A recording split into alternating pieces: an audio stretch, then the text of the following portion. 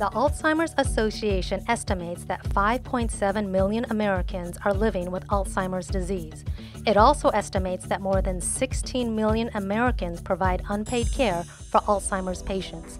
Due to these staggering numbers, the City of Tempe created an initiative to provide support and education and promote meaningful community engagement for its Alzheimer's community.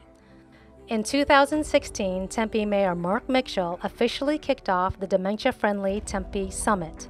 More than 100 Tempe residents attended, including patients, family members, caregivers, healthcare providers, local government agencies, emergency responders, and faith-based communities. Dementia-Friendly Tempe was born. Since the program began, Tempe has successfully launched its Dementia-Friendly Tempe website, holds weekly meetings at its Memory Cafe, and has graduated more than 800 students from its training program. With an estimated 1,500 Tempe residents living with Alzheimer's, a number expected to rise, the City of Tempe is ready to address the needs and concerns of its residents living with dementia.